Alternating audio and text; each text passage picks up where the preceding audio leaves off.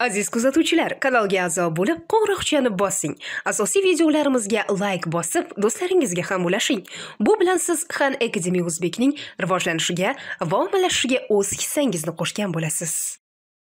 Avvalgi videoda ishsizlik darajasi haqida gaplashgan edik. Bu videoda ham o'sha mavzuni davom ettiramiz va ishsizlikning turlarini, ishsizlik darajasining tarkibini o'rganamiz. Ishsizlik darajasi o'zi nima ekanligini eslab olaylik. Ishsizlik darajasi bu mamlakatdagi faol tarzda ish qidirayotgan ishsizlarning jami ishchi kuchidagi ulushi. Mana bu grafik AQShdagi St. Louis Federal Reserve Bank tomonidan ishsizlik darajasi haqida taqdim qilingan ma'lumot. Mana bu qizil chiziq ishsizlik darajasini ifodalaydi. Ko'rib turibsiz, yillar davomida chiziq tepaga pastga tushib, tebranib turgan. Mana bu kulrang ustunlar iqtisodiy inqiroz holatlari sodir bo'lgan davr. Oq maydon esa iqtisodiy o'sish bo'lgan davr. Ko'rib turganimizdek, ishsizlik darajasi inqiroz paytida yuqori bo'lgan ekan. Mana bu ko'k chiziq nima endi? Bu ko'k chiziq ishsizlikning tabiiy darajasi. Bu nima degani?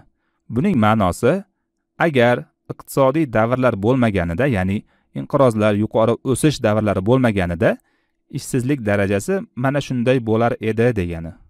Boshqacha aytganda, iqtisodiyotda hammasi bir tekisda ketganida, ishsizlik darajasi aynan mana shunday bo'lar edi degani. Demak, qizil chiziq ishsizlik darajasi, ya'ni haqiqiy ishsizlik darajasi. Ko'k chiziq esa ishsizlikning tabiiy darajasi. Ikkalasining orasidagi farq iqtisodiy davrlar, ya'ni inqiroz va yuqori o'sish davrlari sababli vujudga kelgan qo'shimcha ishsizlik bo'ladi.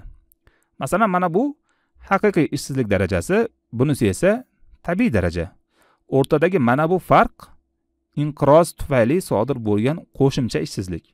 Masalan, tuppa-tuzuk ishlab yurgan odamlar inqiroz natijasida ishidan ajralishga majbur bo'lgan va ishsizlik darajasi oshgan. Inqiroz bo'lmaganida edi, ishsizlik mana bu ko'k nuqtada bo'lar edi. Mana shu farqni, ya'ni ishsizlik darajasi minus ishsizlikning tabiiy darajasini biz davriy ishsizlik deb ataymiz. Davriy ishsizlik. Chunki u iqtisodiy davr, inqiroz natijasida yuzaga kelyapti. Grafikdan ko'rib turibmiz. Inqiroz paytida va inqirozdan keyingi ma'lum muddat davomida haqiqiy ishsizlik darajasi yuqori bo'lyapti. Davriy ishsizlik, ya'ni iqtisodiy davr sababli yuzaga kelgan ishsizlik musbat bo'lyapti. Lekin iqtisodiyot yuqori suratda o'ssa, davriy ishsizlik manfiy bo'lishi ham mumkin. Qarang mana bu yerni. Haqiqiy ishsizlik darajasi tabiiy darajadan pastda joylashgan. Masalan, ish beruvchilar ishga to'liq mos bo'lmagan odamlarni ham yollayvergan bo'lishi mumkin. Ish qidirmay yurganlarni ham azbaroyi ishchi kerak bo'lgani uchun bir narsa qilib ishga jalb qilgandir balki, chunki iqtisodiyot o'syapti. Korxonalar ham talabni qondirish uchun ishlab chiqarish kerak ko'proq. Buning uchun esa odam kerak. Natijada davriy ishsizlik manfiy bo'lib qolyapti. Keling endi mana bu tabiiy ishsizlik, ko'k chiziq ifodalagan ishsizlik nimalardan tashkil topganligi haqida gaplashamiz. Ishsizlikning tabiiy darajasi ikki qismdan iborat. Tarkibiy ishsizlik va friksion ishsizlik. Keling bitta chiziq bilan bo'lib olaylik mana shu qismni. Mana bu qism bo'lsin tarkibiy ishsizlik. Mana bu qism esa friksion ishsizlik. Ikkalasini qo'shsak, ishsizlikning tabiiy darajasi kelib chiqadi. Bu ikkalasi nima o'zi degan savol tug'ilishi tabiiy. Tarkibiy ishsizlik ish qidirayotgan odamning malakasi ish beruvchining talablariga to'g'ri kelmay qolganda yuzaga keladigan ishsizlik. Ish qidirishadi, lekin ularga mos ish yo'q. Masalan, knopkali telefon tuzatishga ixtisoslashgan ustalar smartfonlar davri boshlanganda ishsiz qolgan. Chunki endi hammada smartfonni tuzatish hozircha ularning qo'lidan kelmaydi agar o'rganishmasa va tabiiyki ishini yo'qotishadi. Yoki qaysidir kasb egalari uchun talablar o'zgarishi mumkin. Masalan, ofis dasturidan foydalanishni bilmasa, ishga qabul qilinmasligi mumkin. Bunday holatlar doim bo'lib turadi, chunki taraqqiyot bir joyda turmaydi, doim yangilanib turadi. Hozir siz uddalayotgan ish ertaga hech kimga kerak bo'lmay qolishi ham mumkin. Ishchining hozirgi malakasi va ish beruvchining talablari o'rtasida baribir farq yuzaga keladi.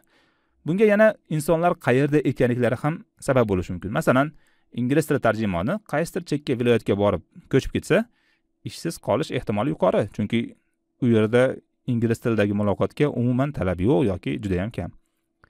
Endi friksion ishsizlik haqida. Friksion ishsizlik bir ishdan ikkinchisiga o'tayotgandagi ishsizlik.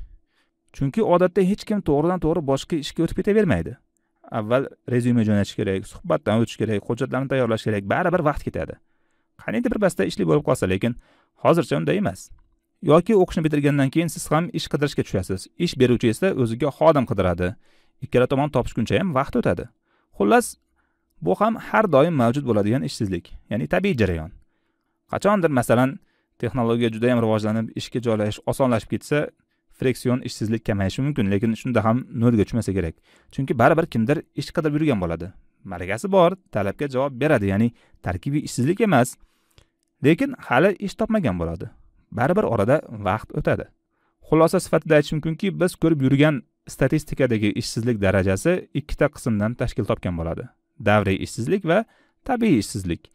Tabiiy ishsizlik ham o'z navbatida ikkiga bo'linadi. Tarkibiy va friksion ishsizlik.